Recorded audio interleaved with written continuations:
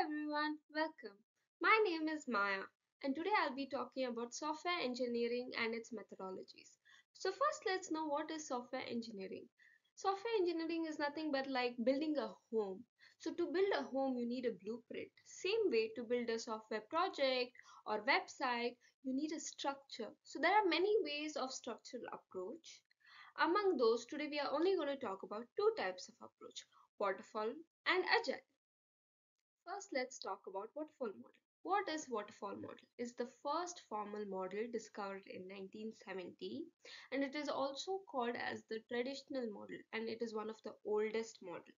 So it is a linear or a sequential model, and it follows a top-down approach.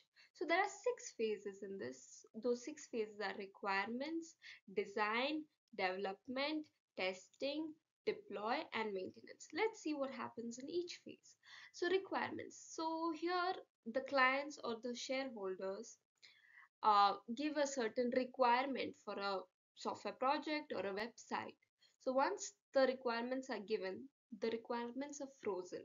So basically what happens once it's frozen, so you cannot change the requirement, like basically update a requirement, you cannot add a requirement, you cannot delete a requirement, you cannot do anything.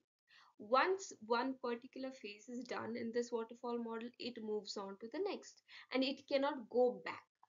It just keeps going down. So as I told, it follows a top down approach. So next step is design. So in design, basically software tools are used to design. Basically it's nothing but giving a structure for the project or the website or whatever. So next step is development. So here development, it's nothing but source code, basically writing a code for the project or the website, for example.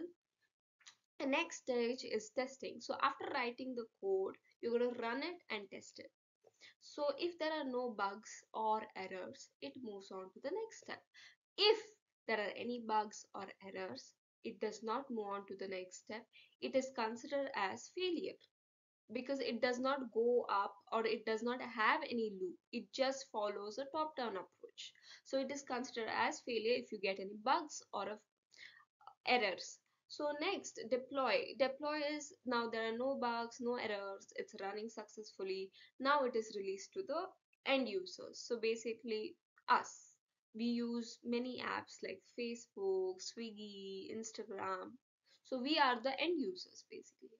So next is maintenance. Maintenance is nothing but like updating. You keep on getting updates, right? So that is nothing but maintenance. You keep on getting maintenance after it is released to the end users. Let's talk about characteristics and applications. So as we already know, it follows a top-down approach. It is a linear or a sequential flow, and it has requirements fixed. As we know, in the first stage, the requirements are frozen. So you cannot change or update or delete any requirements.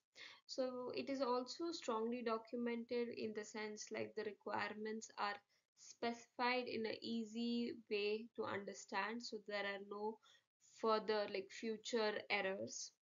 Application used in medical industry, uh, like fire alarms or embedded systems. Advantages: easy to understand, simple and easy to understand, clear structure, strong documentation again. Disadvantages, you know, requirements are fixed, which kind of makes it not very flexible. So we cannot change or do anything. So once it's fixed, you have to go with it. Uh, you know, like testing does not happen in each and every single phase. So once the bugs or the errors are detected in the testing phase, it leads to failure because the requirements are already frozen. So it kind of becomes like a loss. It kind of is a failure. So basically that means. And also, this model is best for, simple and small projects, nothing like complex projects, because this follows a sequential flow top-down approach, and the requirements are fixed. So once it comes to a complex project, for sure there are going to be a lot of errors and bugs happening. So it's best for small projects. Let's talk about the agile model. Agile model basically works on four principles. The first one is interaction between the individuals during the documentation process. Second one is customer collaboration is very important. Third one is a working product is very important. And then the fourth one is responding to changes is way more important rather than going in a certain planned manner. So this is a iterative model. So there is this one stage called planning. And so in planning, the client, the stakeholder, the manager, everyone's interacting with each other, and they discuss about the budget, the requirements, and everything necessary.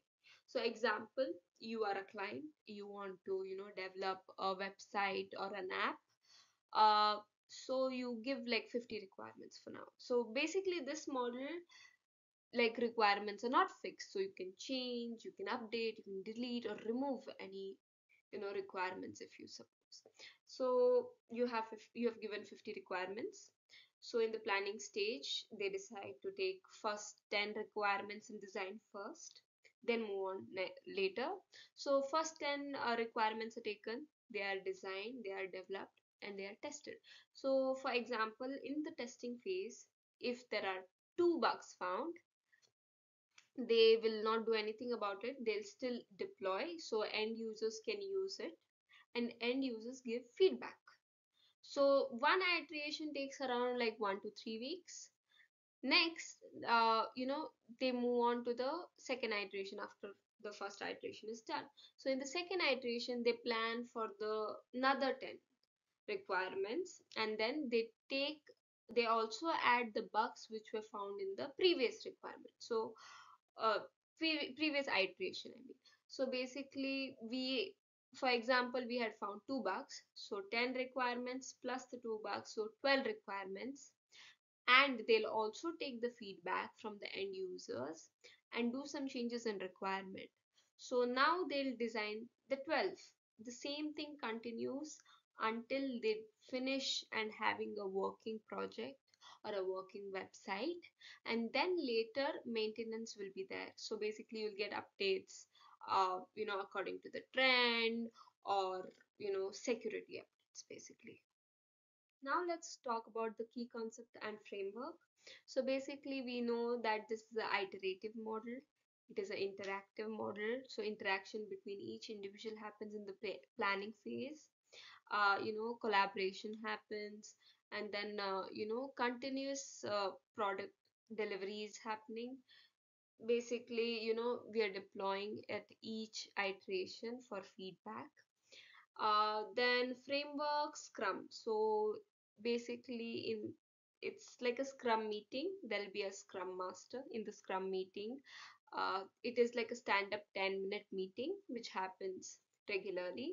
So from each department, one head comes. So from testing, one head comes, like one person comes. From designing, one person comes. So like that, each head will have a meeting regarding how the flow is going on, and also decide when the bug should be fixed, like in which iteration the bug is supposed to be fixed. Now let's talk about its applications. So requirements can be changed, updated, removed, and then early and rapid delivery of the product keeps happening in each iteration. So continuously, product is delivered. You get feedback to improve, the product, and then again, constantly interaction between the teammates and collaboration with the clients keeps happening. Now let's talk about advantages. It's very flexible. Again, requirements you can change, update, and stuff like that. Again, early and continuous delivery of the product. You keep getting feedback, like in each step, in each iteration you're delivering the product, and then you get a feedback. So because of the feedback, the quality of the product also improves. Now let's talk about the disadvantages. So disadvantages, basically, you can even start a product like just with one requirement as well. You can start the iteration or the planning process even with one requirement. So, and also basically you can add more requirements and keep on updating it multiple times. So you don't know how long this is going to take. So it is very time consuming, and it also ends up becoming very expensive. The longer the time, the more expensive. So this is one of the disadvantages. You have no idea, especially if you have a aim or like a product to be delivered in this much time.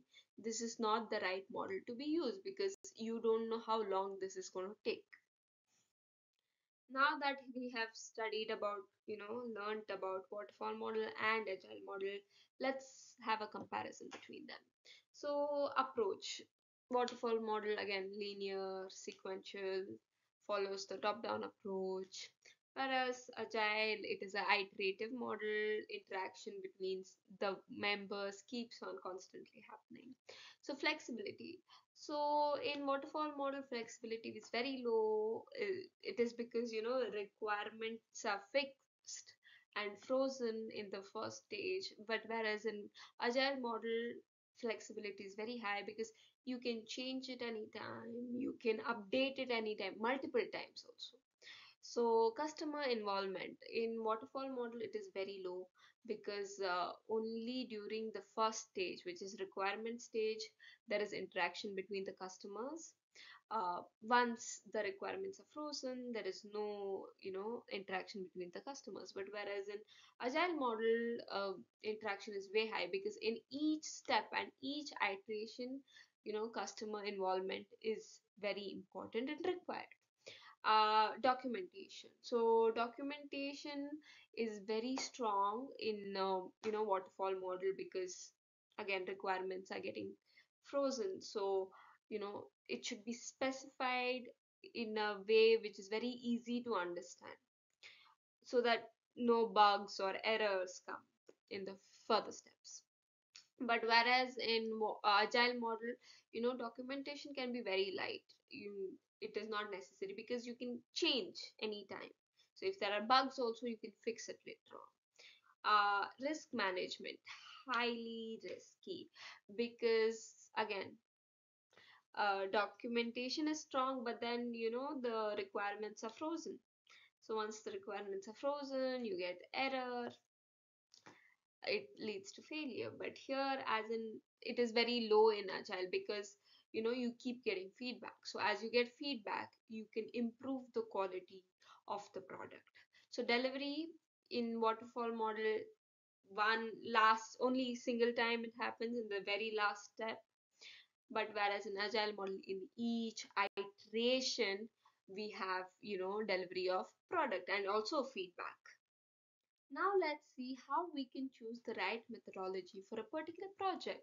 So there are four properties which we'll have to go through to select the right and the proper methodology. So first one is project characteristics. So basically you're seeing the nature of the requirement and seeing if a particular project is complex or not. Second, team structure. So you're seeing if a organization is open to collaboration and interaction between the clients and the team and every single individual, or if they are self-organized. So third one, we are seeing organization culture. So we are seeing if they are open to changing and updating requirements or not. Fourth one, we are seeing client requirement. We are seeing the interaction levels between the client, stakeholder, the team, and even also the end user to get the feedback. Thank you so much for staying till the end and watching this video. Please leave a like, share it with your friends and family, and please subscribe to this channel. Thank you.